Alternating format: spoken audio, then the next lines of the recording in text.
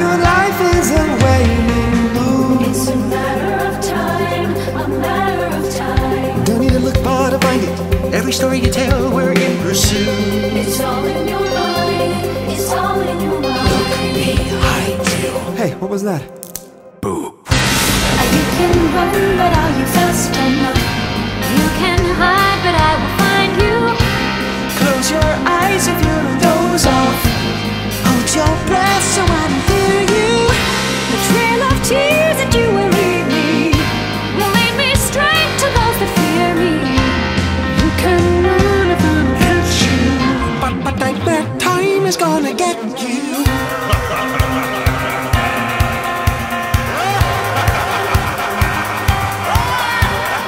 Take every precaution, babe. Get out the caution tape, 'cause the timer is ticking down. Do you even understand the danger that you are in? You're standing on shaky ground. It's a victimless crime, a victimless crime. I'm in your head and you know nothing that you do about it. It's all by design, all by design. Right behind you. Where'd he go? You can run, but are you fast enough? You can hide, but I will find you. Close your eyes if you don't doze off. Hold your breath so I don't hear you. The trail of tears that you will leave me will lead me straight to those who fear me. You can run if I don't catch you, but nightmare time is gonna get you. Run away if you want, if you dare. The nightmare's gonna get you. Just run away if you want, if you dare. The nightmare's gonna get you. Just run away if you want, if you dare. Daddy's gonna get you. You can run if I don't catch you, but the nightmare time already caught you.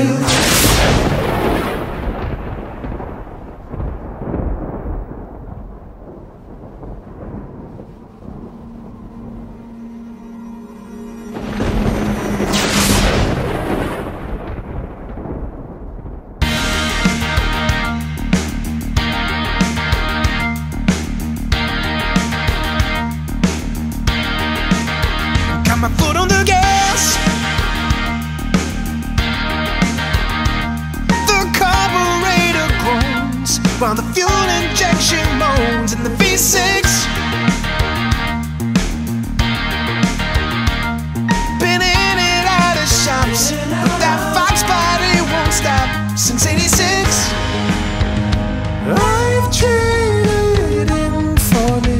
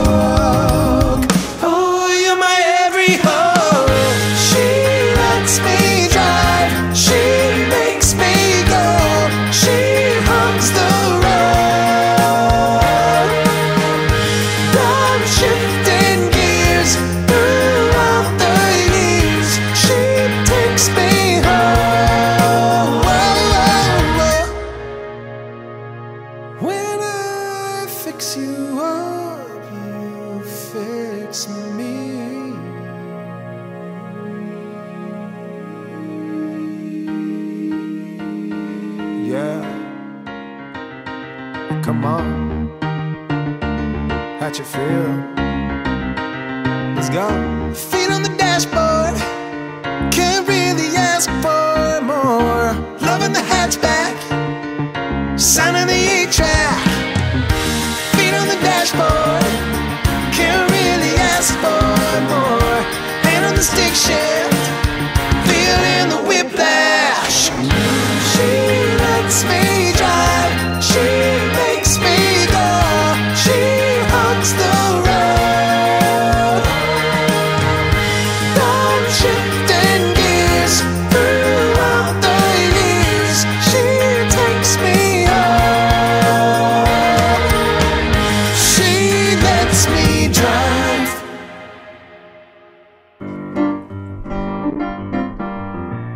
In the garage of a small auto repair shop in the tiny town of Hatchetfield, Lex Foster sits in the driver's seat of a parked 1986 Fox-Body Mustang. He bobs her head along to some smooth tune that plays on the car's radio. That is, until the song cuts out and the tape deck rolls. And that is when I came into possession of the strange black book. What the hell? Lex tries to switch it back to the radio, but the knob seems busted. Tape continues. Within its pages, burial rites, spells, incantations. Piece of shit. Lex whacks the stereo. The tape cuts in and out. To worship these lords in black. Come on! Pacotho, Blicklotep, Tenoi Caraxes. As Lex kicks the center console, her boyfriend, Ethan Green, leans in through the open car window. Hey, don't hit it like that. Nibble and Ephim and Wigog Urath. Ethan swiftly thumps the radio once, just so. The tape stops, and the smooth tune flows from the speakers once more. That's Pleased with himself, Ethan wipes his oily hands on his oily coveralls and returns to his work under the car's hood. You were gonna rebuild this junk heap. Why didn't you just give it a new stereo? because Mr. Houston don't want no new stereo. He wants the car to just have just before the crash. That includes that janky-ass tape deck. This is Mr. Houston's car? Yeah. And with all that money this guy sunk into tracking down these old parts, he could have bought a new Mustang. His wife died in this car. I don't know why you want to keep something like that. He'd be happier in a Mazda. Maybe he doesn't want to be happy. Maybe he doesn't want to forget her. Well, if it were me, this thing would be in the dump. When shit happens, you move on. Beating yourself up won't bring anyone back. You hit a 1 minute gun on it. That's why you gotta be careful. Alright, give her some gas. As Ethan leans on the front of the Mustang, looking down at the engine, Lex presses her foot on the gas pedal, only to find the car somehow shifted into drive. The Fox-Body jerks forward, pushing Ethan back. He slams into the workbench and watches like a deer in headlights as the car comes closing in. No! No! Just before Ethan is crushed, Lex slams on the brake. Screech! The Mustang stops an inch from Ethan's face. It sits there, engine purring, as he leaps to his feet and pulls open the driver's door. Out! Out! I'm so sorry, Ethan. I swear I was in park. Lex climbs out of the car and Ethan points to the letters by the gear shift lever. Look at this, Lex. You looking? This is a P. This is a D. You see the difference? You see how the P has a little tail coming down? That's how you know it's not a D. He sees Lex is visibly upset. He softens. Hey, I'm sorry. I didn't mean to yell. I could have died. I swear it was in park. She buries her face into his chest and looks back at the Fox-Body Mustang. The engine growls. Ethan rubs her back. It's okay, baby. Come on. You're shaking. You're shaking. Across town at Pizza Pete's Family Fun Zone, Tom Houston's knee nervously bounces under the table. You're shaking, Dad. What are you talking about?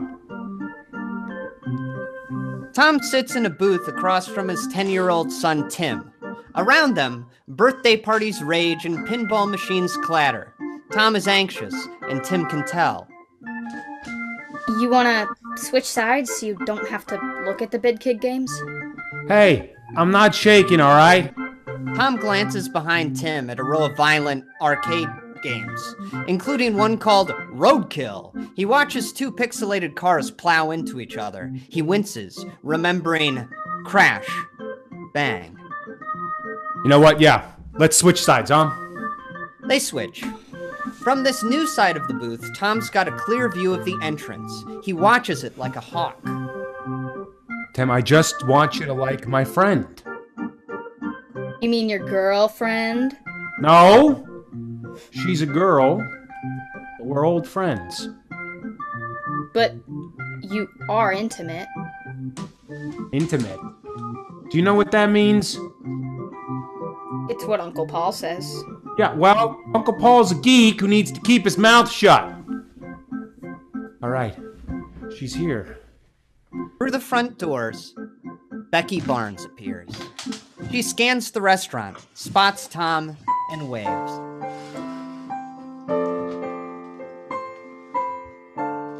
Hi! That's Becky Barnes? Yeah. What? Nothing. I'm just proud of you, Dad. Becky makes her way to the booth, throwing her jacket next to Tom and pecking his cheek. I'm so sorry I'm late. Bridget had her operation today, and the parking here is just bananas. Hi, Tim. I can't tell you how excited I am. I'm at Pizza Pete's with 2 Houston boys. I'm the luckiest lady in the whole town. With Becky in the booth, the obnoxious teenage waiter rushes to Tim. Oh, hey little man, you ready to order now that your mom's here? She's not my mom. My dad's just intimate with her. Tom freezes, blushes. Tim grabs Becky's arm. You want to play Zombie House? Sure. It's not scary, is it? The 10-year-old pulls Becky out of the booth, over to the Big Kid Games, leaving Tom to order. Yeah, can we just get a large cheesy Pete and a pitcher of Coke, please? Whoa, okay, slow down, sir. Large, cheesy, Pete, and a pitcher of what? Coke. Tom turns to see Tim and Becky standing at Tim's favorite machine, orange toy guns in their hands. On the screen, a horde of zombies bite and claw. Quick, shoot him! Shoot him? What if I want to help him? Come on, you're gonna die! A smirk creeps into the corner of Tom's mouth. Tim hasn't had this much fun at Pizza Pete since... Crash! Bang! Becky's video game character is ripped apart by a wave of the undead. Oh, they got me! Not very good, am I? Just continue. Okay, but I'm really gonna need your help.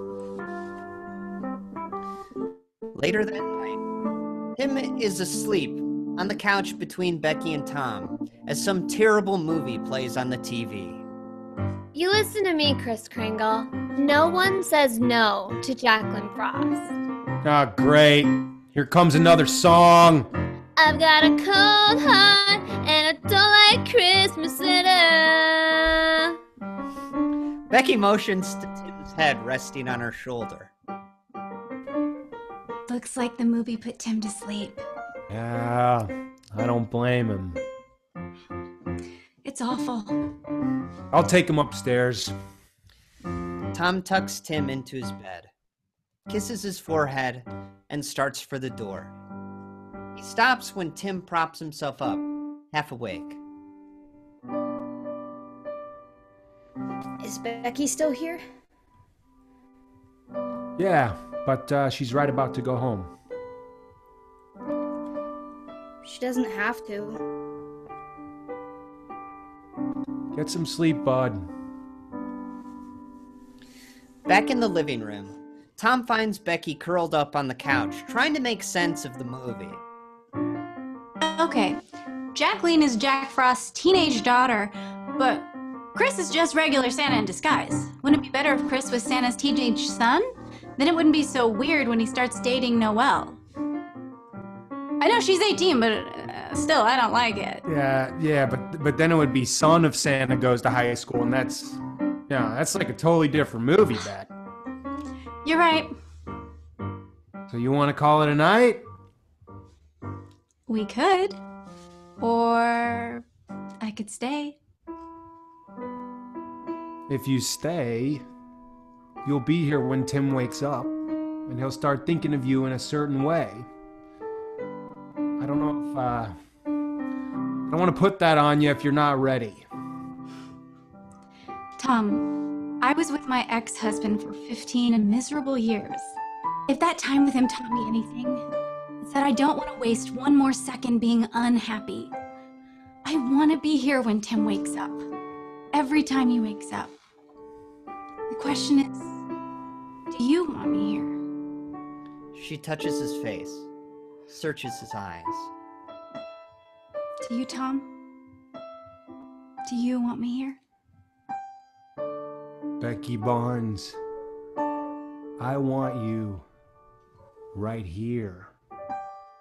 Oh, Tom. They embrace.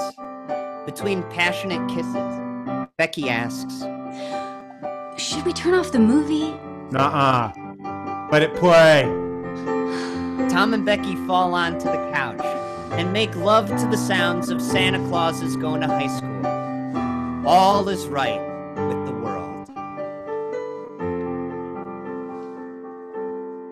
A few days later, in the early morning, Tom stands in Tony Green's body shop, looking down at his fully restored 1986 Fox-Body Mustang. There she is, just like new. Well, as new as a 33-year-old car can be. Hey, Tom. You all right? Huh? Yeah. I'm sorry. She's just so beautiful. I'm sorry she took up so much space in your garage for, what? A year and a half. Has it been that long? Tom's eyes glaze over as he turns back to the car.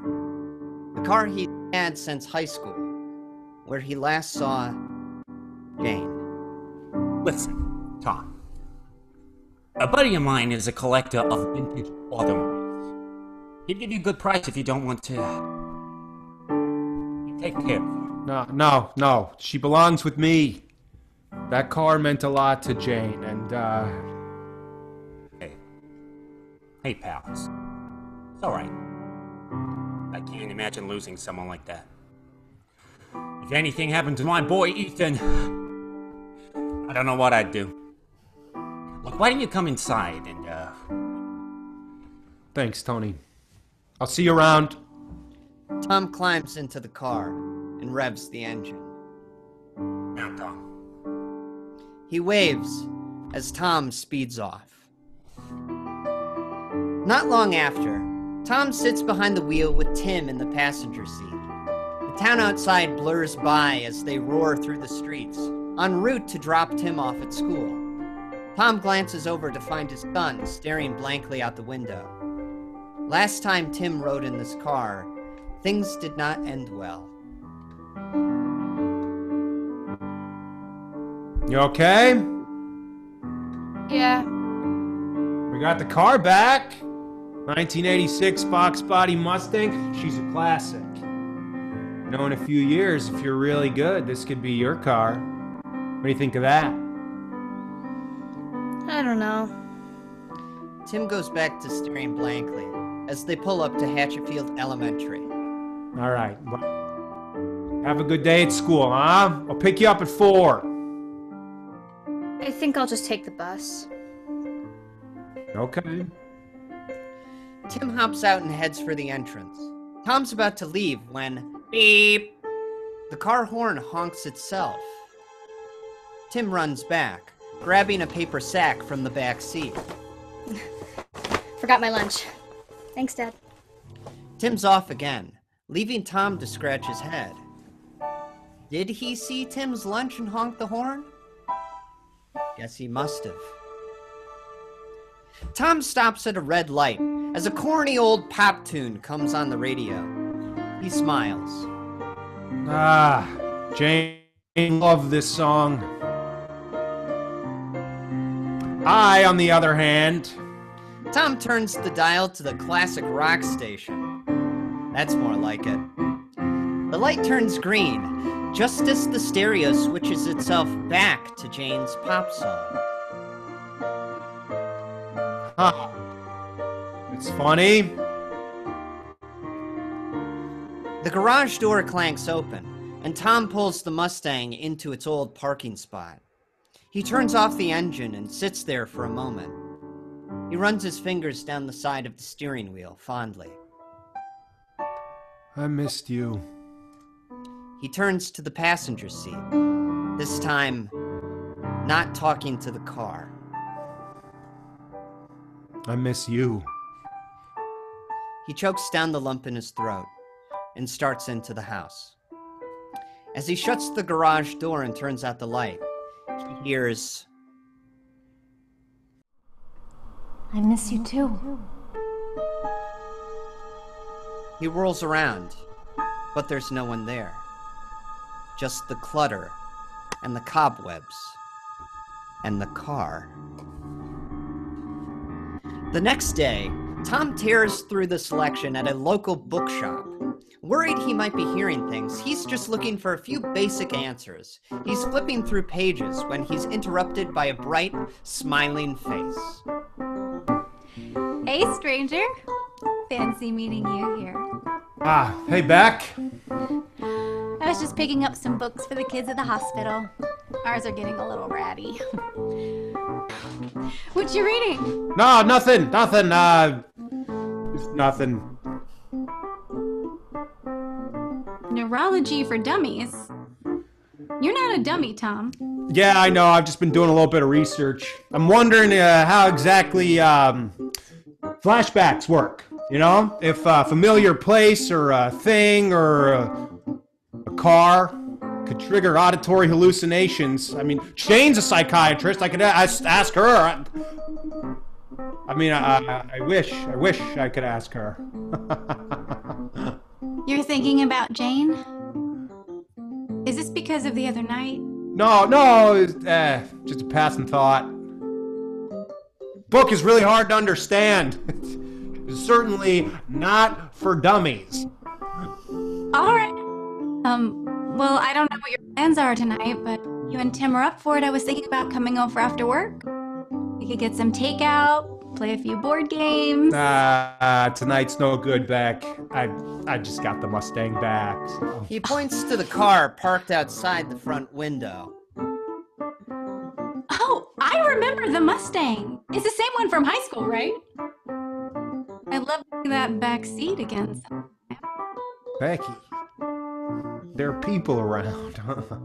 Oh, sorry. Was I being crude? Yeah, a little. Anyway, we got 2 cars now, so I gotta clean out the garage so that they both fit. Oh, I can help. Nah, there's a bunch of shit in there, Becky. You don't want to go through all that shit. Okay. Well, maybe we can do something this weekend? Absolutely. Tom pulls back into the garage. He sits behind the wheel, thinking. He cooks dinner for Tim, helps him with his homework. He lies awake in bed for hours. He remembers Becky's face, Pizza Pete's, Tim's laugh, that night. Jane. He can't go on like this. He gets out of bed, looks in the mirror. Tom, what are you doing? What the hell are you doing?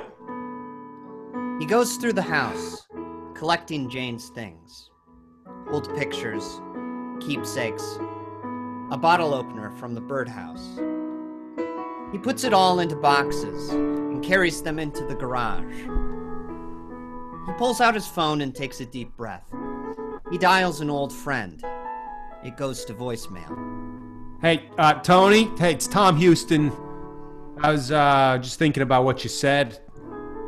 Just curious how much your buddy would pay for the Mustang. Yeah, give me a call back whenever you like. Tom hangs up, sighs, and starts inside until... I thought you missed me, Tom. Hello? Who's there? Have you forgotten my voice already? How many thousands of times did I whisper your name? Tom. He realizes where the voice is coming from. The Mustang. And he knows whose voice it is. Jane? But you're dead. The car's headlights flash. The horn honks. Wrong. I'm not dead, Tom. I'm a car. Surprise! I was trying to be subtle, to give you your space. I know you startle easily. But come on, really, Tom? Sell the Mustang? Is nothing sacred to you? This can't be happening. Look, I know you're shocked. So am I. I honestly can't even believe that you would consider selling the car in which I was driven to the hospital to give birth to our son. I wasn't gonna sell the car. I was just curious what the guy was willing to pay. Okay. So, there's a price tag on all of those memories?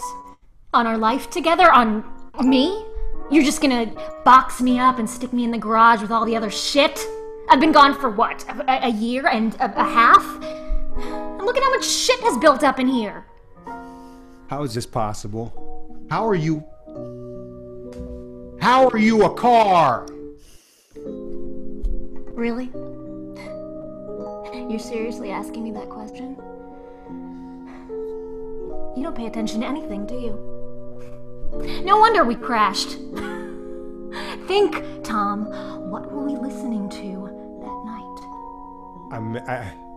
The radio?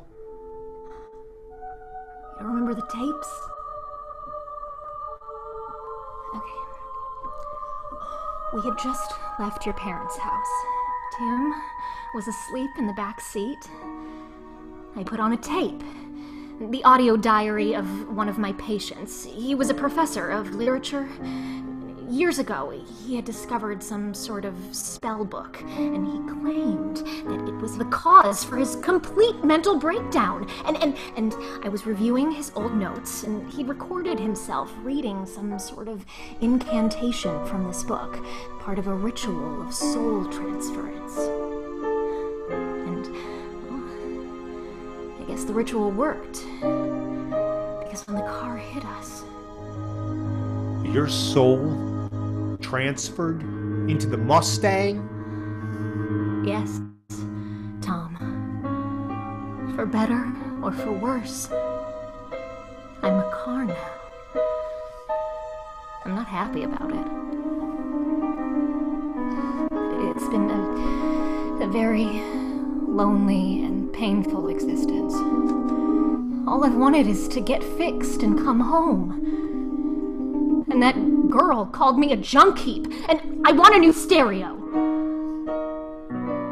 Yeah. Whatever you want, Janie. Whatever you need. You're home. I thought I lost you. But you're home. Oh, this is a miracle, baby. I gotta go tell Tim. No, don't you dare. What? Why not? Think about it, Tom. First, Tim is told I'm dead, and now you want to tell him I'm a car? Are you trying to scar him for life? Oh, so I can't tell Tim his mom's alive? You can't tell anyone! Can you imagine what people would say if they found out I was a car? Oh, look at the sentient car. They would put me on display in some sort of traveling auto show, and I have no interest in that. Thank you very much. Hold on, so I'm supposed to keep this a secret for my whole life? Calm down, Tom. I have a plan, but I'm going to need your help. Here. Get inside me. Let's go for a drive. The sun comes up over Hatchetfield, and the town goes about its daily business. Tom and Jane drive downtown, where people weave in and out of coffee shops, clothing stores, and offices. All right, Tom. Shh. Take it slow up here. Onto Main Street. Slow down. Let's just cruise. Huh? Look at all these people. Coming and going. Look at these women. You see them, Tom? Yeah.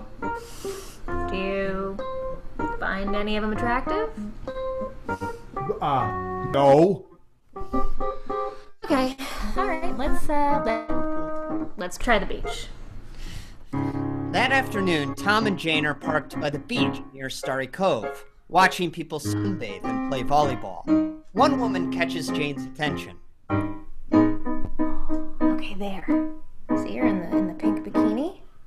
What do you think of her, huh? I don't know. Come on, Tom. This isn't rocket science. You know, is she your type? No. Well, why not? Because she's not you. Oh, bullshit. Okay.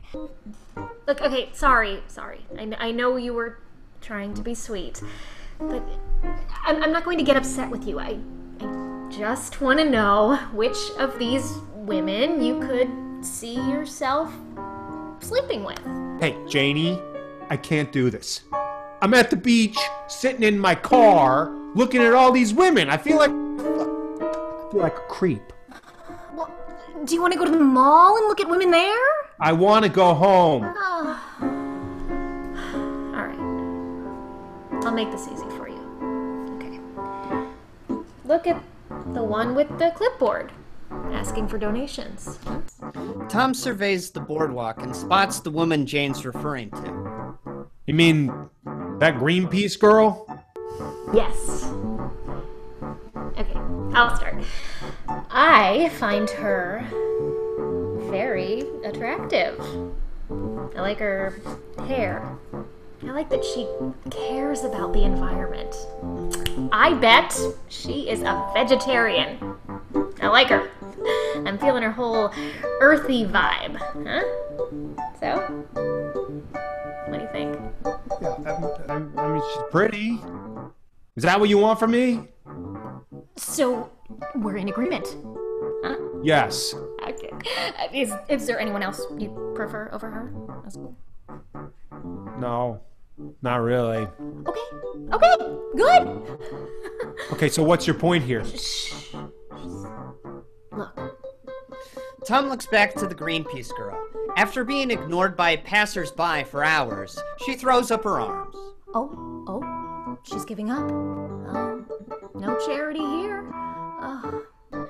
She's heading down the block, probably to the farmer's market. She's smart, too. I like that. All right, Tom, follow her. Okay. The engine purrs as Tom follows the Greenpeace girl into an empty street between the beach and Oakley Park. No, shh, hang back a little, Tom. Oh, she looked back at us. Don't worry, sweetie. Nothing to see here. I'm just a car, rolling along, going where I need to go. I'm not following you. No! There's a million reasons I could be driving this slow. Maybe I'm looking for a place to park or a specific address. All right, Tom. No one's looking. Speed up. Close the distance.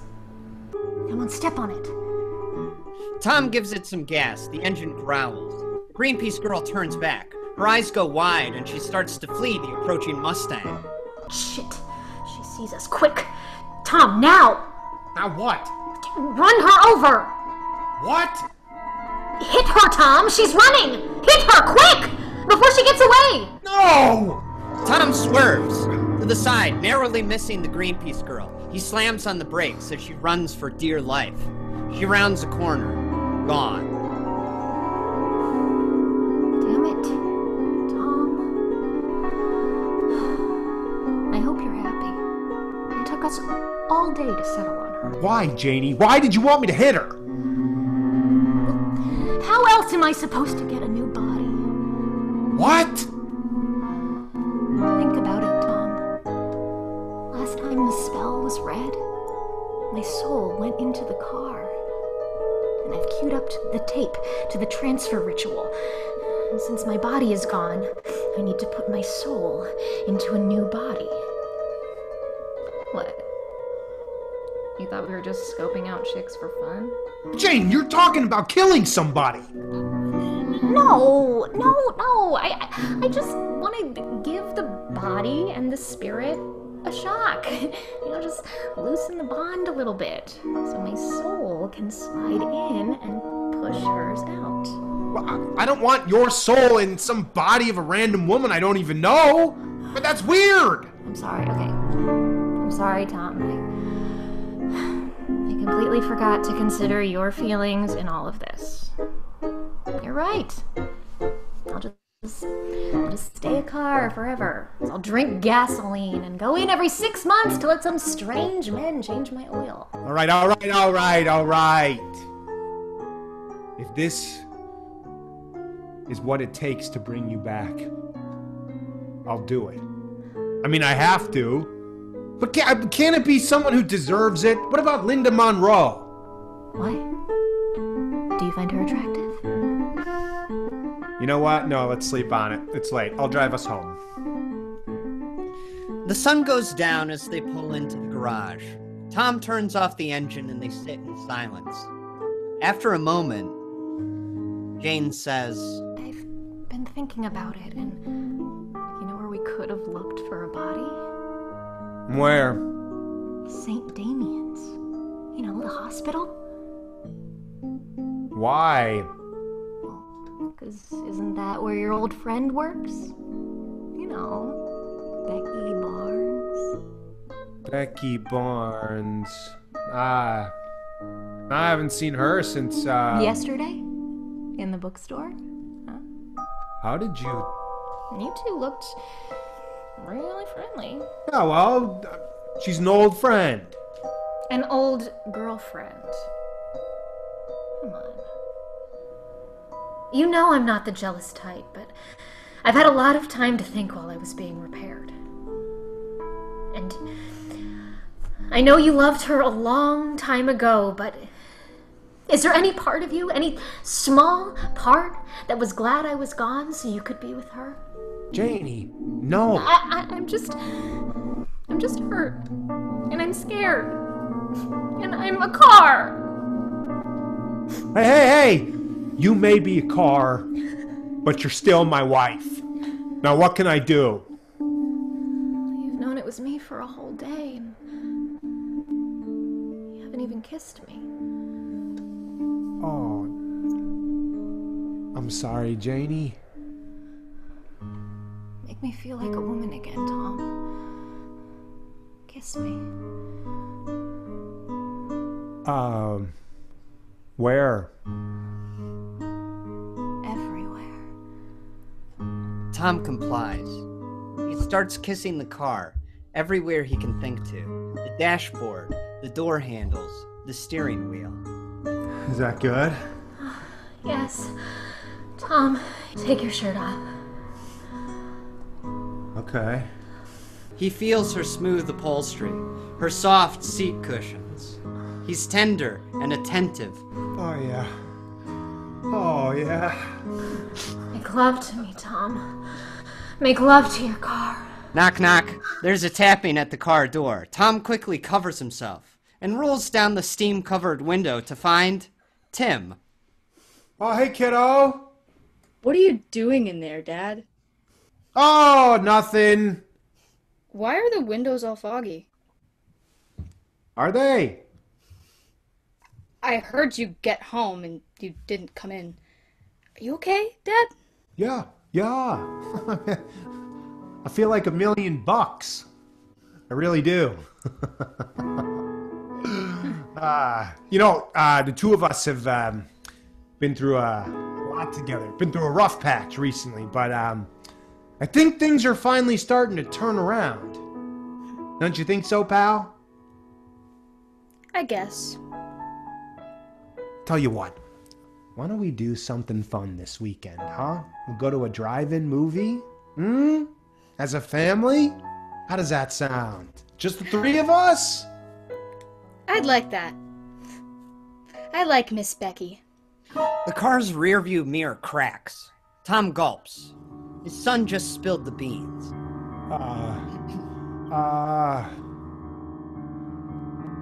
No one could ever replace Mom, but Becky's really nice. I like when she stays over. She makes really good pancakes. Why don't you, head on in, son? Oh, okay. Dad, you coming too? Yeah, I hope so. We'll see. Okay. Tim heads inside. Tom struggles to think of how he's gonna get out of this one. Hey, Jane, let me explain why Tim is confused. When I said the three of us... Shut up! Shut up. I want the truth out of you, Tom. What the hell is going on between you and Becky Barnes? Now? Ever since I found out your car... I mean, it's over with her. What's over? Nothing. I'm not stupid, Tom. I'm a car. And I understand that you thought I was dead. I get that. Given time, I can learn to forgive you and your infidelity. But it's going to take a lot of work on my end. Yeah, I'm sorry. Thank you, Jane. So I'm going to need you to do some work as well. And I don't want to hear any whining. Next time I tell you to run a woman over. Are we clear? Crystal. Okay. Put on your seatbelt. Why? Where are we going? To Becky's house. You're gonna end this nothing that's been going on behind my back seat. The moon hangs in the night sky. A cool mist covers the ground. The Mustang's headlights cut through the fog, illuminating the home of Becky Barnes. Tom parks the car. The engine rumbles. All right. Here we are. Go ahead. Tom reaches to pull the keys from the ignition. No! Keep me running. I don't want to get cold. But, I mean, this shouldn't take too long, right? It was nothing after all. Right. Tom knocks on the front door, and Becky answers, a smile spreading across her face. Well, this is a surprise. Hey, Beck, can we talk inside? Sure. She sees the Mustang running nearby. You know your lights are on, right? Yeah, come on, let's talk inside. Becky leads Tom toward the kitchen. I was just making dinner. You're more than welcome. Hey, come over here, away from the window. She'll see you. He pulls her into the corner of the room. Confused, she tries to look for someone outside. Who? Becky, how do I put this? Do you see my car out there? Yeah? Don't look. My wife, Jane, is in my car. Oh my god, Tom! You dug up your dead wife? No! What do you think, I'm crazy? My wife's soul was transferred into a 1986 Fox-Body Mustang by some kind of evil magic. Tom, you're scaring me. Yeah, exactly. I'm glad you understand the severity of the situation. I'm scared too. She's not acting like herself. I just spent all day driving around looking at women, trying to find one to run over. Tears well up in Becky's eyes. She nods, humoring him. Yep, I didn't do it, but I might have to. She wants a body. Sooner or later, I'm gonna run somebody over. That's why you have to stay away from me, Becky. Stay far away. As of now, I've had to drive Jane everywhere, but I'm afraid that she's gonna be able to drive herself. Cars don't drive themselves, Tom. I know, but Jane, she's tricky sometimes. She just lets me do things that she could probably do better herself. Thinks it helps my self-esteem. Just drives me crazy. Oh, Tom. Becky, I'm sorry. I'm sorry to put you through this. I love you. I always have, and I always will. But I'm married to that car out there. And I gotta go. Tom heads for the door. Becky tries to stop him. Tom, I don't think you should be driving anywhere. I think you need some help. Let me call my friend at the hospital. Goodbye, Becky. He leaves, slamming the door behind him. Back in the car, Tom exhales. There. It's done. Good job, Tom. Thank you. Now let's go home. He tries to shift into reverse, but the lever won't budge. The engine growls. Jane, what are you doing? That's not the only reason we came here, Tom. You see, I understand you loved me and her. You're a man, torn between two women, and that's torture. I'm going to end that pain, Tom, for both of us. Beep, beep. The horn honks on its own accord, drawing Becky out from inside the house. She looks toward the Mustang and starts for it. Tom? Tom, please don't go anywhere. See? You don't have to choose. You can have us both. My soul in her body. Janie! Don't do this! The engine roars. The tape deck switches on. From the car speakers, the audio diary of Jane's former patient starts to blare. I will now read from the ritual of soul transference. I always wondered what I'd look like as a redhead. Mahonda de Delia! Jane! No! The Mustang takes off, barreling in the direction of Becky Barnes. He sees the car headed straight for her. Tom! Becky breaks for the house. Realizing she's too far to make it, she turns and runs for the nearby woods instead. The car swerves, kicking up dust as it gives pace. Jane! Stop it! Stop it! Tom struggles with the steering wheel, but no matter how hard he tries, the Mustang keeps course, careening towards Becky. Somebody help me! The car goes off-road, following her into the forest. In desperation, Becky considers climbing a tree, but no, not after what happened last time. She keeps running. Behind her, the car bangs and bounces, thundering over rocks and underbrush. Inside, the tape continues. Daily Hamdallah! The car closes in. Becky rolls around as it speeds toward her. Becky! Thump! The Mustang plows into Becky. She tumbles over it, slamming on the hood, then the roof, then the dirt, as the car continues flying forward, directly into a tree. Crash! Bang! Darkness. Silence. Then, a voice. Miss Barnes? Miss Barnes, can you hear me? Becky's eyes flutter open.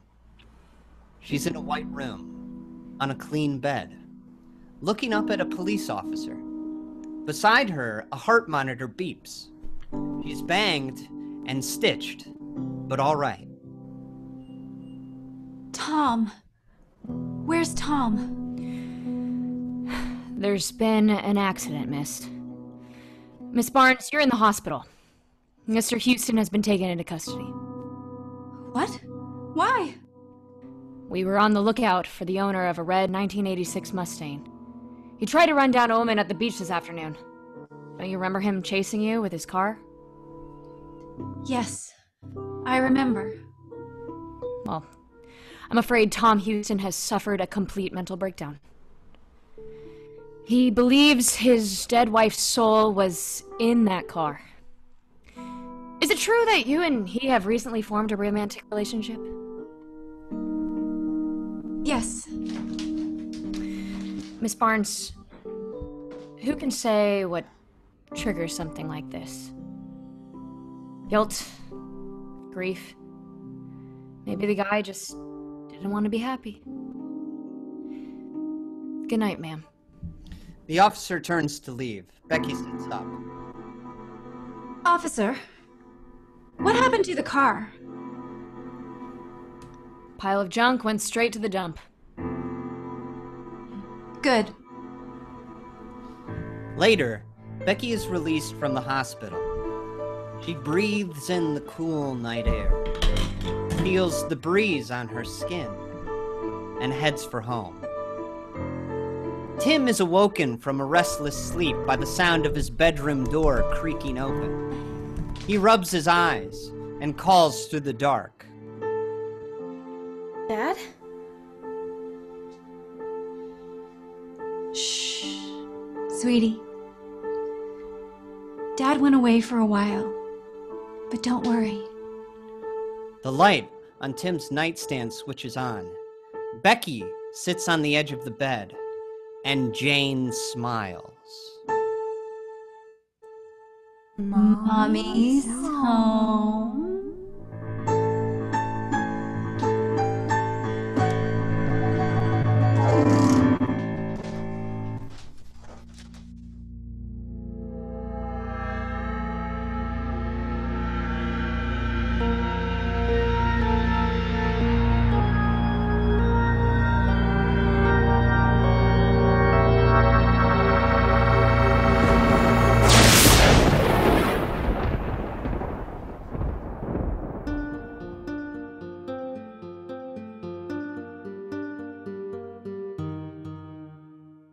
The witch in the web wants power, power over you.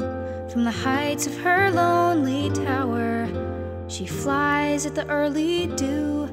I can hold her just for so long, in the web I spin and loom. But a witch is a witch if you allow her to have power over you. The witch in the web is scary, but only in your mind. Many children she has buried, their memories are mine. I tell you this for a reason, just you and your guitar. A witch becomes a coward when you remember who you are.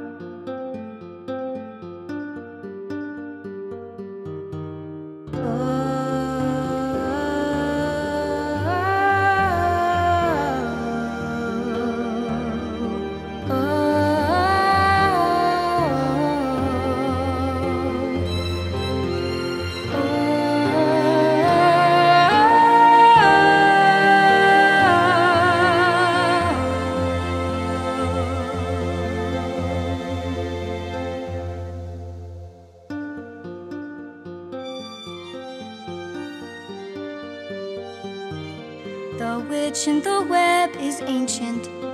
That means I know her well.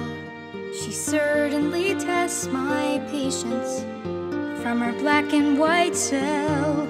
I could throw away the keys now, but that's not me, oh no. See, a witch is a witch for a reason, until you let her go.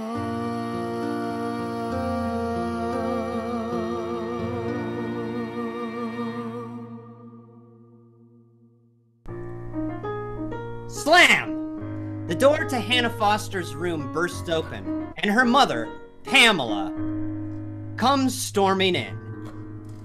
Nanners, you got any idea what time it is? Hannah stops strumming and looks up from her ukulele. Nightmare time. It's 3 a.m. I got a date bright and early with my future husband, so shut up. Pamela rips the instrument from Hannah's hands. No!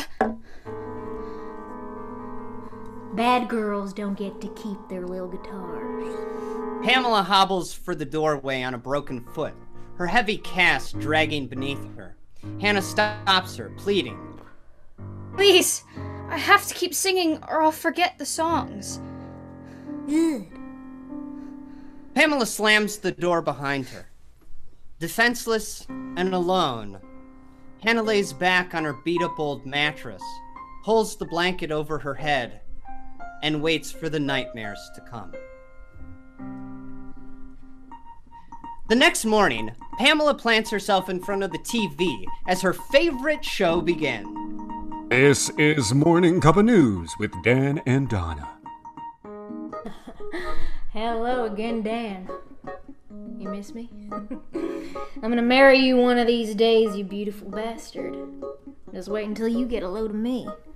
Hey, Nanners! Bring them beers in from the icebox, huh? Hannah stands in the kitchen nook of her mother's rundown mobile home, exhausted from another restless night. She grabs a half-drank six-pack from the fridge. On the TV, Dan Reynolds flashes that winning smile. Good morning, Hatchetfield. This is Dan Reynolds. And I'm Donna Daggett. As leaves fall and the jack-o'-lanterns light up, we know around these parts that can only mean one thing. Just a few short months until the Hatchetfield Honey Festival. That's amazing, Donna. You're amazing, Dan. Hey, Nanners, I want to be alone with my man. Go play outside. With what? I don't know. Go find some dog turds or something. Here, knock yourself out. She tosses Hannah a beer from the six-pack. Hannah inspects it, shrugs, and heads outside.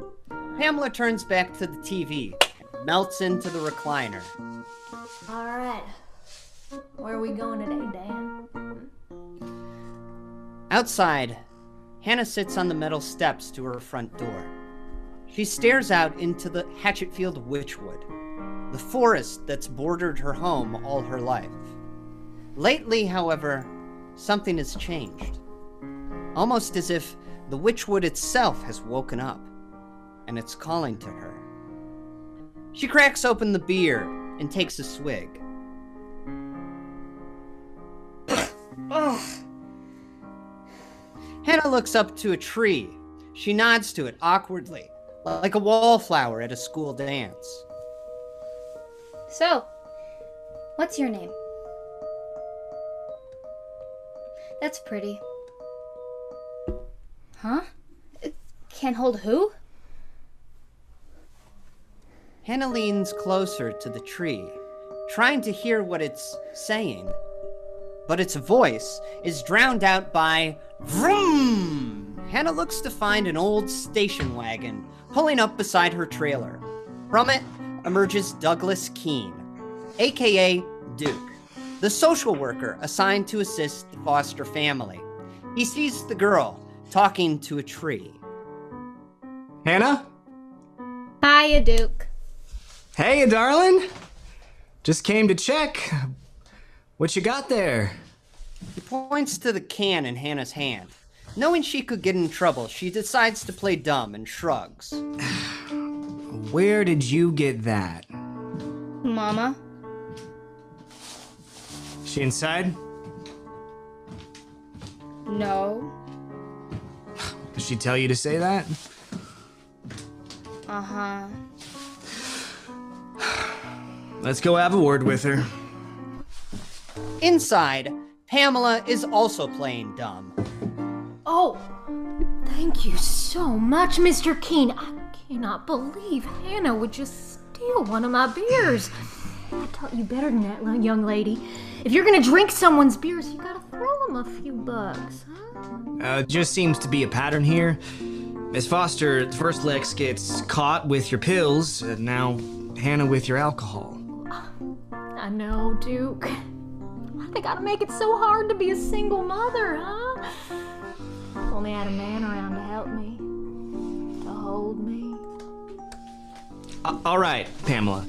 Look, you're not going to be holding on to Hannah at all if this keeps up. You want to lose her? Like you lost Lex? Don't get my hopes up, Duke. This is not a joke, Pamela. I found Hannah talking to a tree.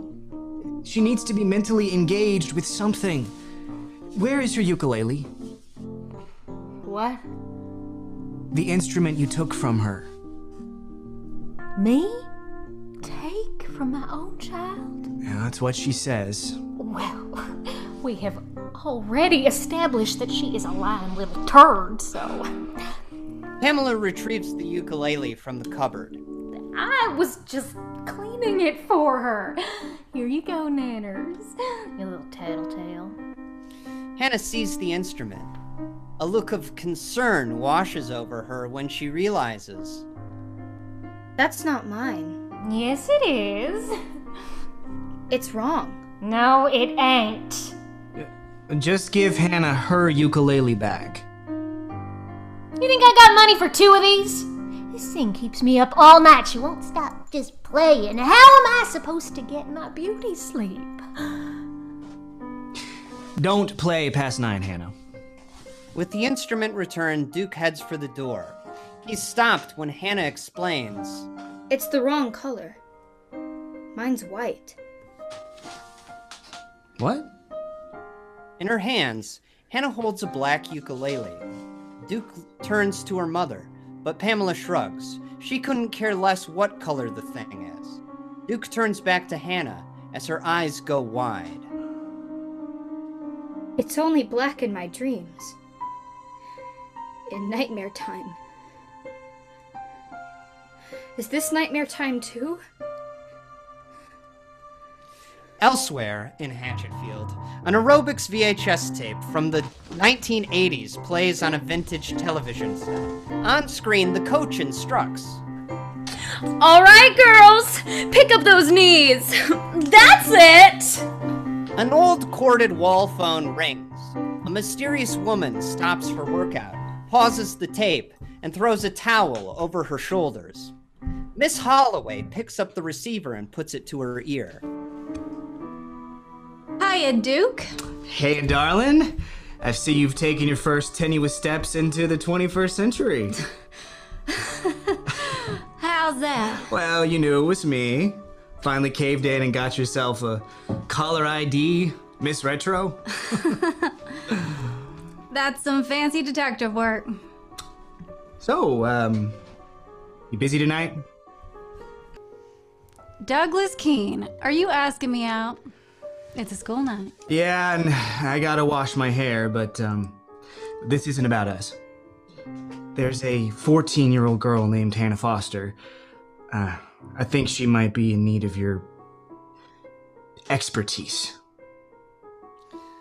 Later, 2 cars pull up to the Foster residence. The old station wagon and a 1987 Pontiac Firebird. Duke's hand raps on the front door, and Pamela answers. Hello again, Pamela. This is Miss Holloway. Miss Holloway smiles politely, turning up the collar on her baggy jean jacket.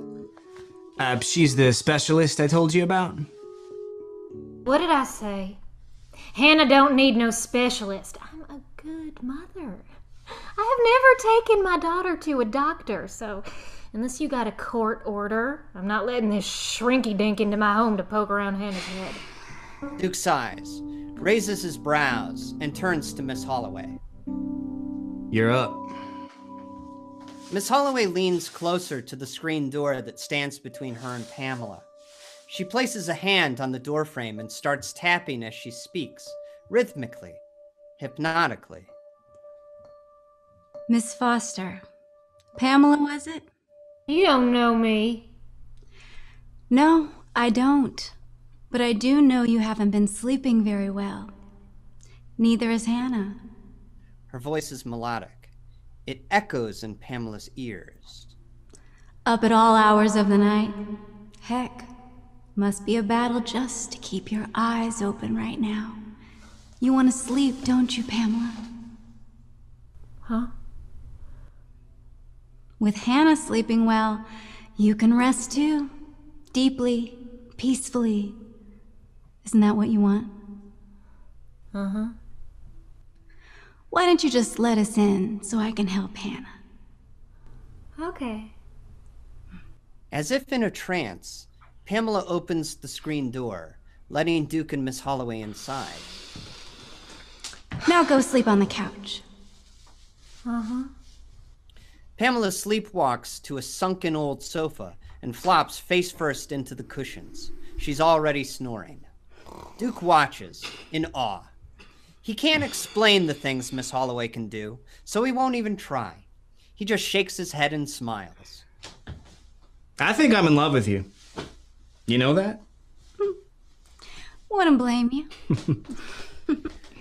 Later, Hannah sits on her dilapidated mattress, hugging her knees.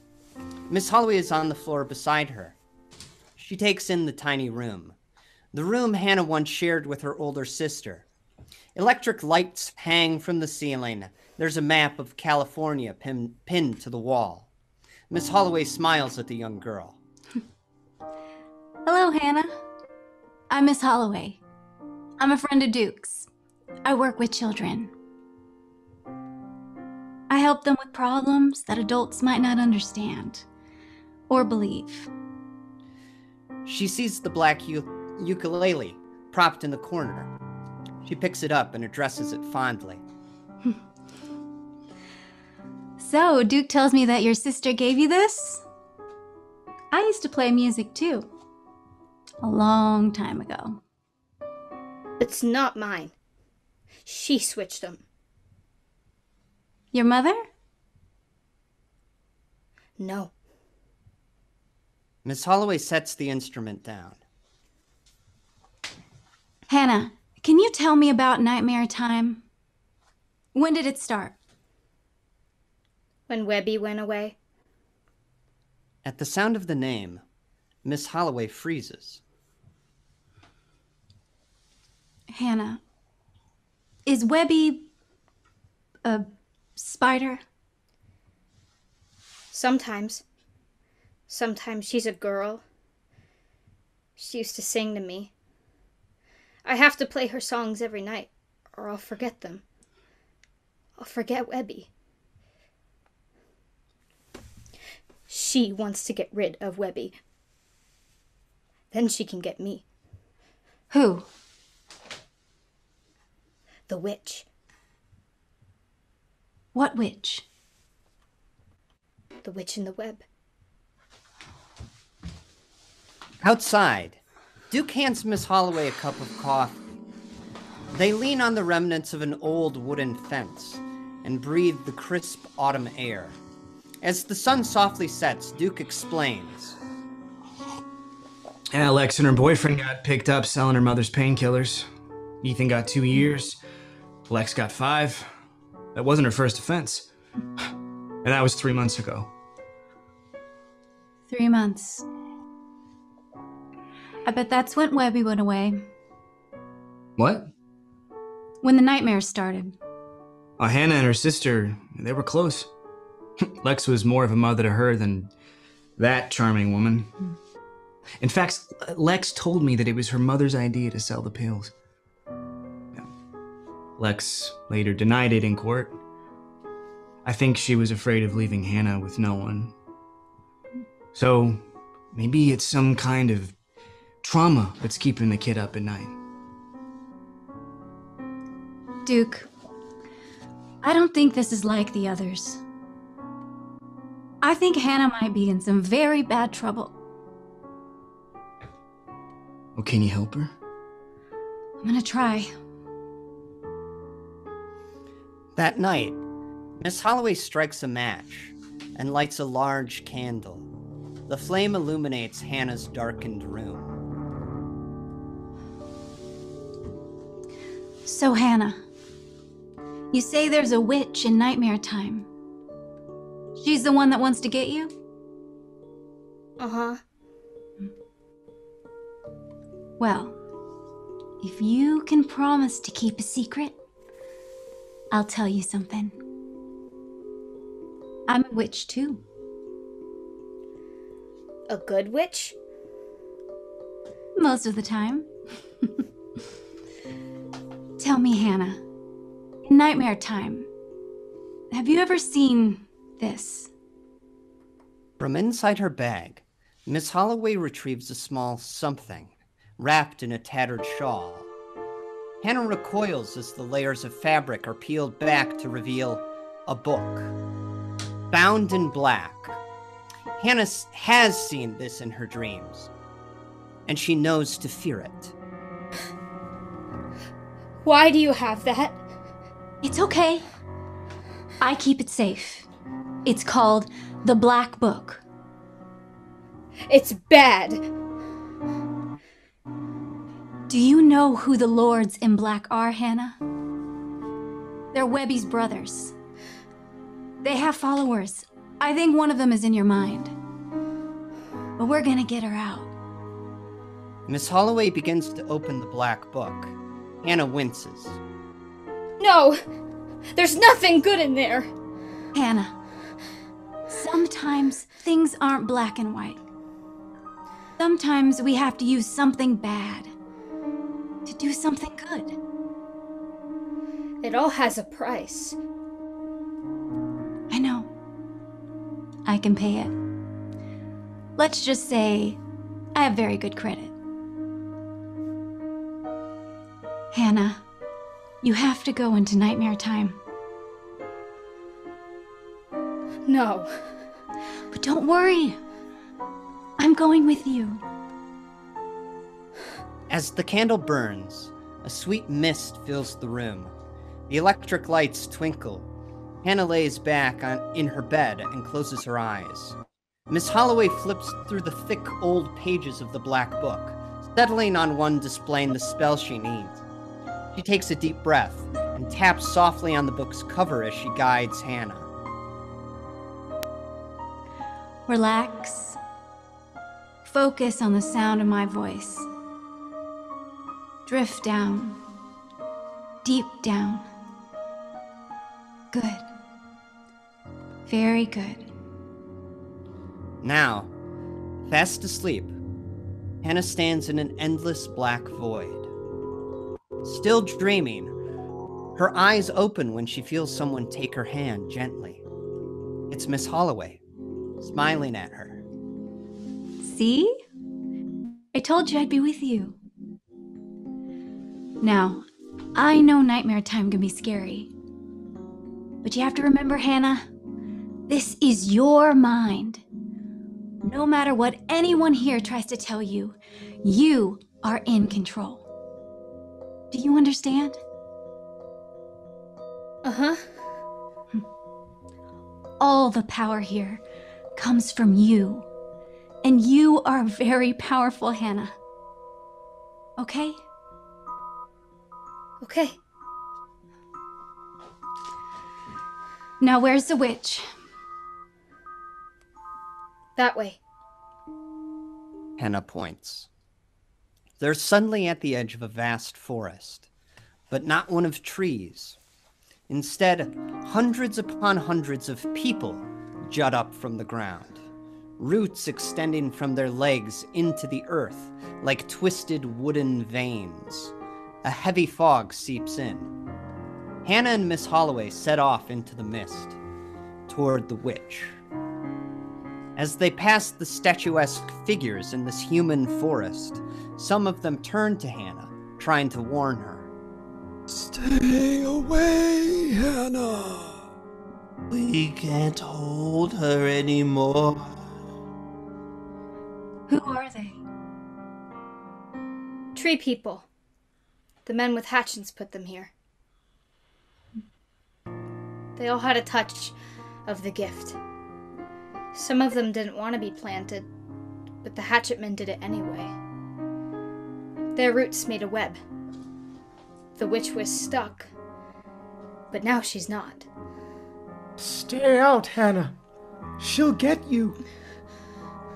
Hannah, don't stop. They press on, deeper into this strange wood. Soon Miss Holloway begins to notice the attire of the tree people they're passing has become dated. They reach one girl dressed in an oversized vintage tee, bearing the logo of some 80s pop star the whole world's forgotten. This girl, her clothes are old. They get older the deeper you are. Casey was planted in 1986.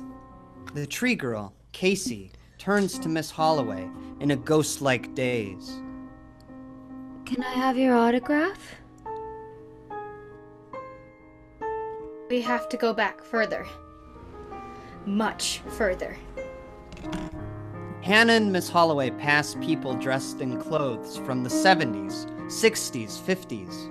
The decades roll by until they find individuals who look like they're from the 1800s. Hannah stops.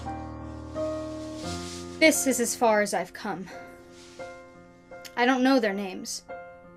They're so old they forget how to tell me. We're near the center. The witch is close.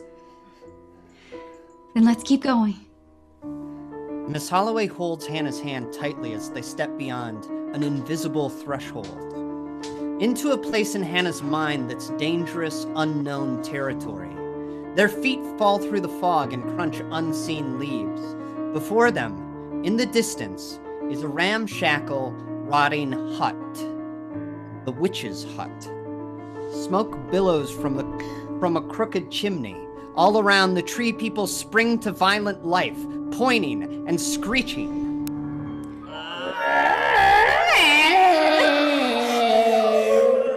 Hannah freezes, resisting Miss Holloway's pull. I can't do this. Yes.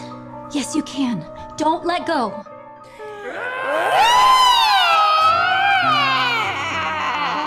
The tree people's jaws unhinge and their mouths open to an unnatural size.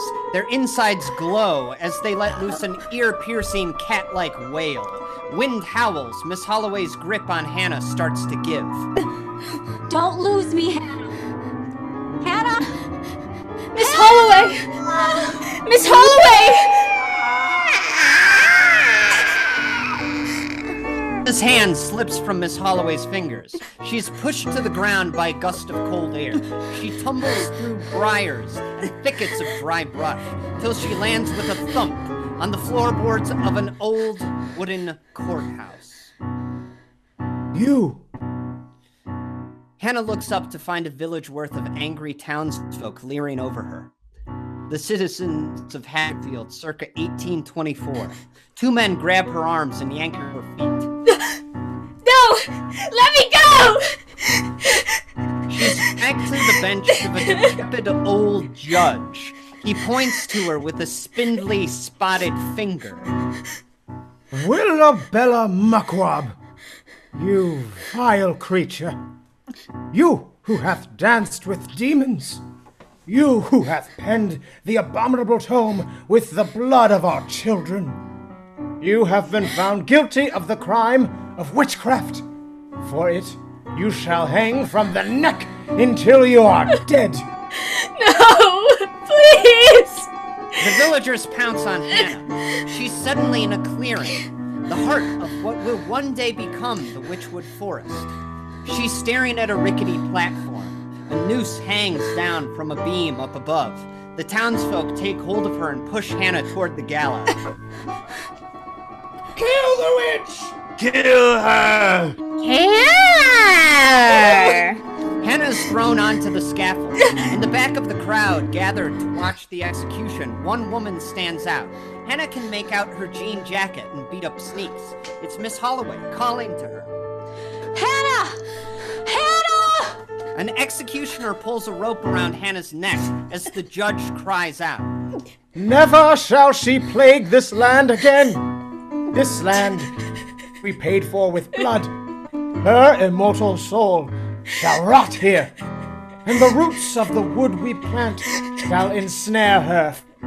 Evermore, Coteb, paid for with our sacrifice. Miss Holloway desperately claws her way through the mob. Hannah, you have to take control. You're giving them the power. With it, they can kill you. But the illusion is too strong. The witch in the web has Hannah caught in the memory of her own death. The executioner takes hold of the lever, ready to release the trapdoor beneath Hannah's feet. The innocent must suffer. She's put you in her place. The guilty must be punished. You are not the witch. You must taste blood to be a man. At the judge's signal, the executioner pulls. The floor beneath Hannah falls away. Miss Holloway hurls herself at Hannah, catching the girl midair. The two of them go crashing through the confines of Hannah's mind. Neon lights flash, bulbs burst. Then, quiet. Miss Holloway and Hannah land on a dusty, dirty carpet in a large, dark room. They sit, brushing themselves off. Are you all right? I got scared. Well, don't next time. Hannah, I know you're afraid of the witch. She shows you things. Terrible things. She wants to trick you. She wants to hide and make a big, loud noise. Why do you think that is? 'Cause she's afraid of you. She's dead. You're alive. You're much more powerful than she is. She knows that. She wants that power. Don't give it to her. Remember that when we go back. I don't want to go back. We have to. It's not safe here. Where are we? I had to get you out of there, Hannah.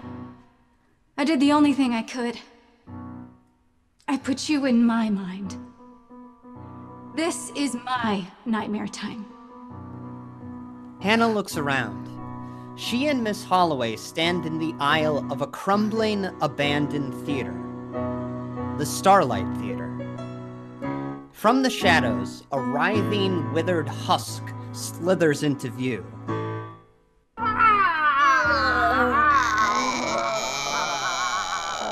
Be careful. Miss Holloway touches Hannah's shoulder, cautioning her not to get too close. This thing is a mass of flesh, 3 emaciated forms welded together, dragging themselves along with 6 bony arms. 3 hungry mouths cry out eternally. What are they? 3 girls I couldn't save. Girls like me? No, Hannah. Nothing like you. Miss Holloway points down the aisle toward the empty stage. Beyond it is a door with a neon exit sign glowing above. Look, there's the exit. We need you to go through it to get back to your mind. Hold my hand. There are bad things here. Hannah takes Miss Holloway's hand and follows her down the oddly long aisle. Around them is decay and debris, and moonlight shining through holes in the roof. The rows of ripped-up velvet seats seem to stretch off into nothing. From the nothing, Hannah can hear voices calling to her. Hannah. Hannah. Over here, my little star. What's shaking, Banana? Banana split, banana pudding. There's 1,000 ways to eat a banana. Hannah tightens her grip on Miss Holloway's arm. This is your nightmare time. Why are they calling to me? Because I don't listen to them. Hannah tries to ignore the voices as well, until she hears one that stops her dead in her tracks and makes her blood run cold. We just keep running into each other, don't we, Hannah? She whirls around. Suddenly, Miss Holloway is gone, and Hannah stands alone in the center of the barren stage. Miss Holloway! Miss Holloway! It's then that Hannah realizes she's not alone. Carved into the stage beneath her is a strange symbol.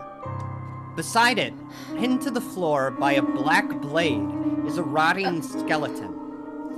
Hannah backs away, only to find she can't cross the boundary of the etching below. It begins to glow around her. Green light streams up through the floorboards of the stage. It hits the skeleton, and the dead thing begins to wriggle and twist. It reaches an ossified arm up to its ribcage and wrenches the black blade free from its resting place. The heap of bones rises to its feet. Life returns to the corpse in a flash of neon green. What now stands before Hannah is a man with greasy black hair, a gnarled smile, and an all-denim wardrobe. How you doing there, Hannah? Who are you? How do I know you? Oh, don't you worry about that. Hungry? From behind his back, the man produces a sour green apple. He tosses it to Hannah. It reaches her. When it reaches her, it's rotten, crawling with maggots. She drops it in horror. Splat. Ew! She looks up, and the man is now inches away. He grabs her arm. You're one slippery little banana peel, you know that. But I got you now. It's a shame. So much power in that noggin going right to waste. In his other hand, he holds the black blade. He raises it high above Hannah's head. Let's crack it open and see what's inside. He brings the blade down, but Hannah is gone. He whirls around to find her safely clutching the arm of Miss Holloway. You can't hurt her. You're dead. Am I? Am I, though? Well, I should know. I killed you. Only about half the time. The other half, I mopped the floor with that head of yours. I ate your heart. And I took your jacket. Fits me better anyway. He pops the collar on Miss Holloway's jean jacket, which has now jumped to his body, completing his ensemble. What are you talking about? Well, ask the kid, she knows. You thought you stopped it, but it shattered when she came. Didn't it, Hannah? She sees it all. Every possibility. That's why her mind is so vast, so powerful. That kid is a battery. No, she's a nuclear power plant. She brought me back with nothing more than a little toot. You're a nightmare, that's all. Not with her around. Oh, that one's a live wire. Whoa! 200 years the ghost of that old witch couldn't do much more than spook a few trick-or-treaters on Halloween. Now she is a very busy woman, setting up shop in Hannah's mind. Pretty soon, Hannah's body will be her new permanent residence. You know, that sounds like fun. Slipping into someone else's skin. Maybe I should give it a try. Back in the waking world, Pamela Foster's eyes burst open. Like a puppet on a string, she's lifted from the old sunken sofa and silently bobs into the trailer's kitchen nook. Duke sits watch outside Hannah's room, but he fails to notice Pamela sneaking up behind him. Wham! She knocks him out cold with an iron frying pan. In Miss Holloway's Nightmare Theater, the denim-clad man advances on her and Hannah. Think about it. A real witch. No offense, Miss Holloway. The first disciple of Wagag-Urath, the author of the Black Book itself, paired with the most powerful psychic mind in the history of reality. Well, that's a match made in... well, I don't want to say heaven. Hannah, we're out of time. You gotta get to the exit. They're not gonna let me go with you. Go now, Hannah, go! Miss Holloway points Hannah in the direction of the backstage door with the exit sign up above. The girl runs for it, leaving Miss Holloway to square off with her old enemy. Well, well. together again. You and me. The old Dukaroo. It's a grudge match, right? Uncle Wiley's back for another round and a shot at the belt. Back off. I got a knife. You mean this knife? In her hand, she now holds the black blade. That's the one. Miss Holloway tightens her grip on the blade's tilt, ready to defend herself, but the denim-clad man makes no move. You come back just to talk? Miss Holloway, you know me. You think I'm gonna fight you head on your turf? I don't want to get my ass kicked in front of these gorgeous girls. Hey, ladies! The six-armed, three-mouthed lump of undead tissue crawls onto the stage like an enormous screaming insect. Miss Holloway stays focused on her opponent. No. I'm gonna cheat. Hey, you got a frog in your throat? Suddenly, Miss Holloway can't breathe. Back in Hannah's room, Pamela Foster looms over the sleeping Miss Holloway, strangling her neck. In the Nightmare Theater, Miss Holloway chokes and struggles in vain, gasping for air. She drops the black blade and falls to her knees. The denim-clad man pounces. In an instant, his hands are wrapped around Miss Holloway's throat, too. Just as Hannah is about to reach the exit, she turns back. Miss Holloway! The man looks to the three-mouthed monster. What are you waiting for? Go get her! The thing lunges forward and bolts for Hannah. As it reaches her, Hannah closes her eyes and screams. No! From the girl, a pulse of psychic energy explodes. The six-armed thing is tossed into the darkness like it's nothing. The mental shockwave blazes forward, splintering the stage floor, cracking the entire theater in two. The man in denim sees the blast headed his way. Huh? Boom! He's thrown from Miss Holloway. In the waking world, the psychic eruption flings Pamela across Hannah's room. Smack! She cracks a mirror that hangs on the wall. Discharged from her own nightmare by Hannah's immense power, Miss Holloway wakes to find Pamela out cold on the floor. Duke stumbles into the room, holding a nasty bump on his aching head. Are you alright? Miss Holloway nods. What about Hannah? It's up to her now.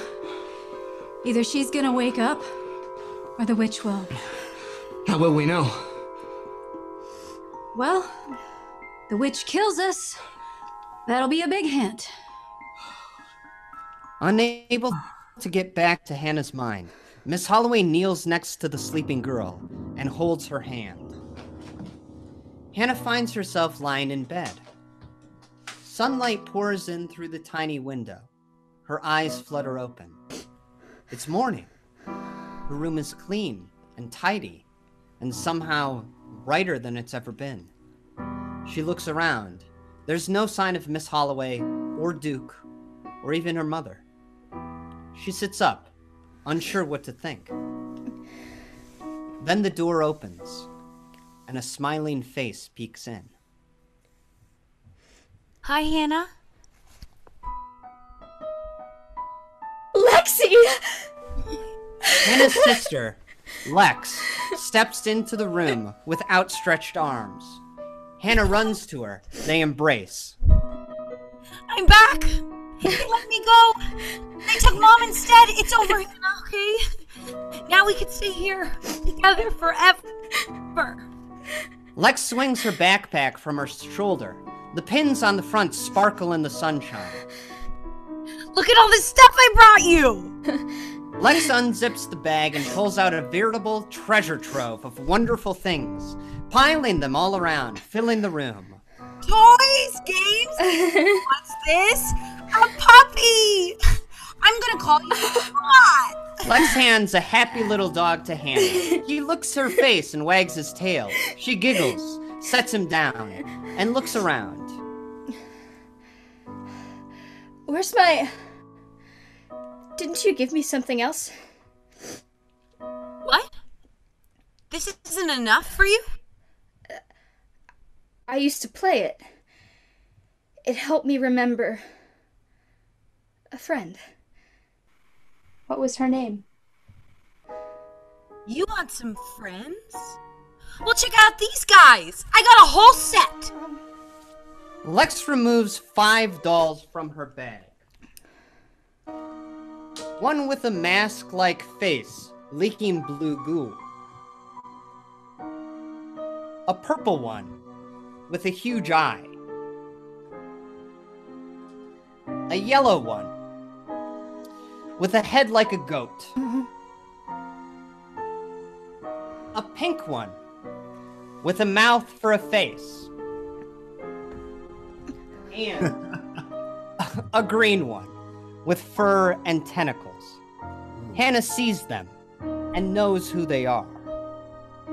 Those are her brothers. They're bad. Who told you that?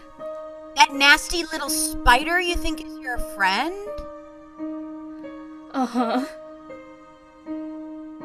Well, we've already established she's a lying little turd. Outside, the sunlight fades. Lex leans over the dolls, coveting them, worshipping them. The world is theirs, Hannah! All the worlds are theirs! But right here, this can be ours. All you gotta do is agree to stay here, okay? Deep down in Drowsy Town. Hannah backs away as Lex's voice begins to shift and crack. I'm not a monster, like they all said! You're my own blood, Hannah! The daughter of my daughter's daughter and of my daughter's daughter! Not Lexi! It's you!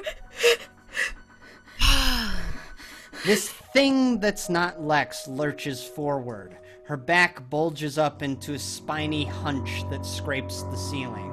The electric lights above the bed pop one by one. Dark muck drips down the walls as they crack and crumble. The not Lex grabs its face and pulls. Its skin mask peels away, revealing haggard gray features and a toothless, joyless grin. Hannah stands, trapped in nightmare time, face to face with Willabella Muckwab, the witch in the web. I gave you the choice. You could have had your sister. Now you will have nothing. The witch inches closer, dripping and stinking. All around, Hannah's room slowly chips away, leaving the stone walls of the witch's hut. The hag reaches out an enormous clawed hand and strokes Hannah's cheek. Your bones will be mine. Your blood will be mine. Your hair, your little mouth, and I'll shit out your ass! Hannah turns from the grotesque rotting woman, and something on the crooked mantle catches her eye. It glimmers in the firelight. Hannah's ukulele, polished and pristine, almost glowing. For an instant, Hannah's fear is forgotten when she remembers what the instrument means to her. Her love for her sister, her connection to a friend whose name she can almost remember. Seeing it makes Hannah feel powerful. Then she realizes, in nightmare time, a world of dreams and symbols, the ukulele is her power. That's why you took it! Hannah pushes past the witch and runs for the fireplace. The witch lunges after her. Her spiny, hunched back scrapes the stone wall, sending a spray of sparks through the hut. Her talons lash. Hannah dives for the mantle. You took it from me! And you hid it in nightmare time! But it's mine, not yours! I have the power! She grabs the ukulele and lifts it high above her head. She radiates psychic energy. I have the power! Witch pounces, but can't stop Hannah from swinging the ukulele with all her might. It hits the stone wall and smash! The witch's hut explodes into a million pieces. Boulders, bricks, and debris fly off in every direction. Willabella howls as her stronghold in Hannah's mind crumbles away, falling off into nothingness.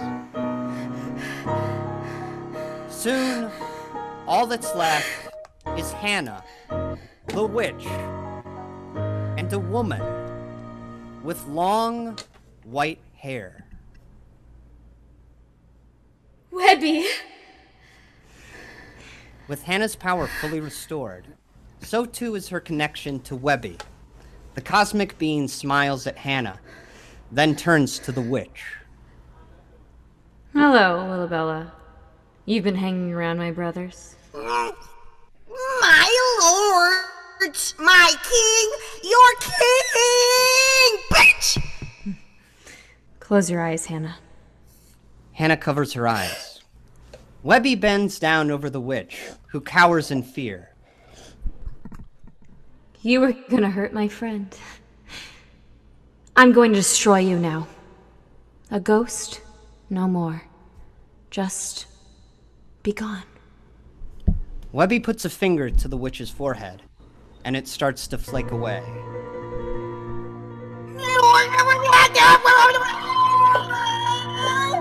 The witch screams as she crumbles to dust.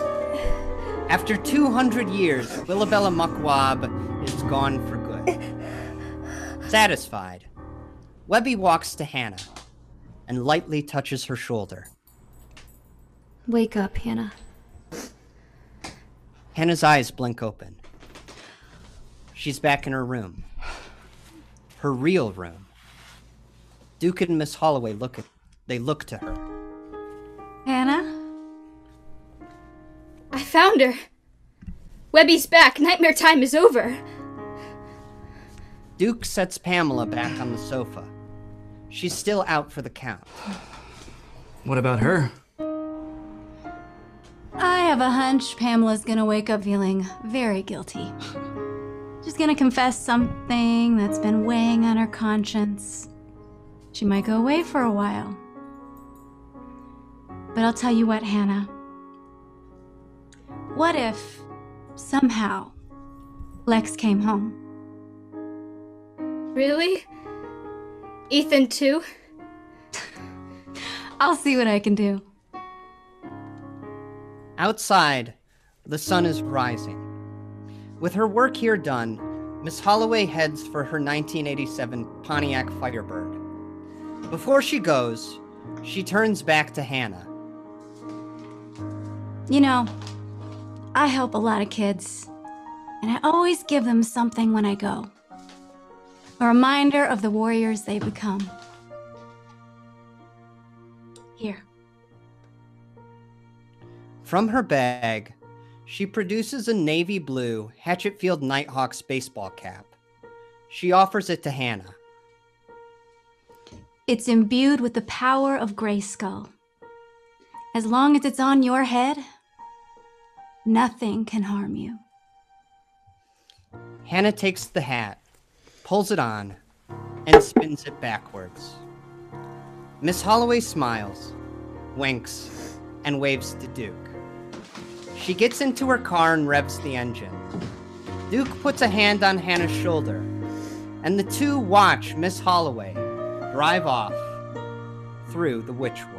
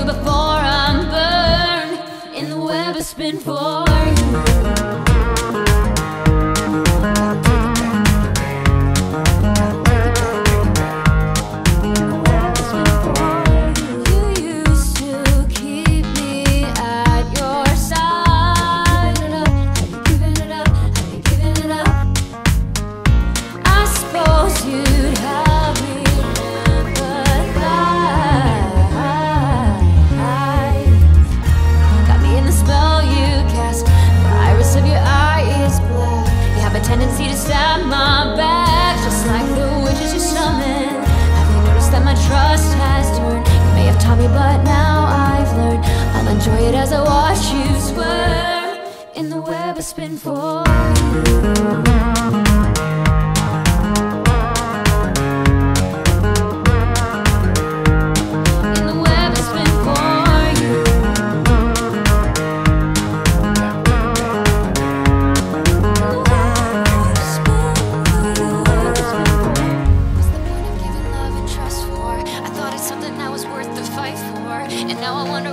So hard for. I even thought that I could give my life for you. I was the only one that loved and cared for. Have you noticed that I had it in for? As I grew older, that I had no need for. The web I spin for. If I'ma trust, I'm gonna trust in me. You may have taught me, but I'm now learning. All this time I've been untangling. The web I spin for you.